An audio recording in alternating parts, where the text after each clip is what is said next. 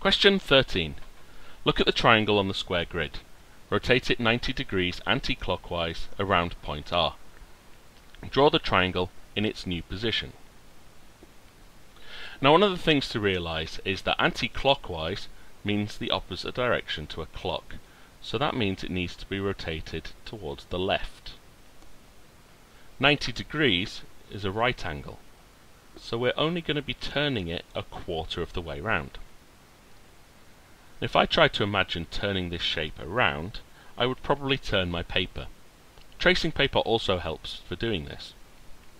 But we can see that instead of going across, this line of length 2 would be going straight down now. Now this is just a sketch to show what the shape should look like.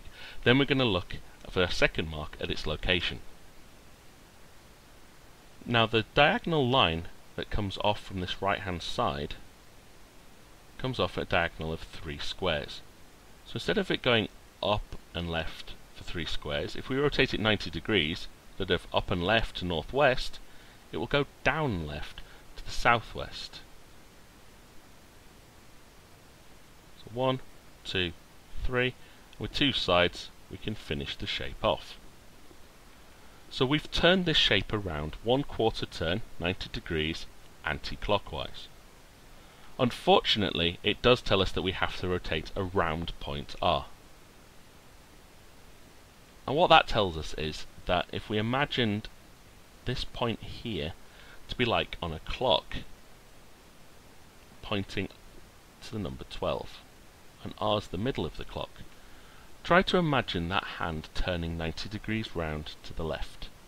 So that corner between the short and the long side has gone round in a quarter circle to here. That corner being this one here means that we can draw our rotated shape exactly the same way, so diagonally down and left. And that's gone 90 degrees round, but using R as the centre of rotation.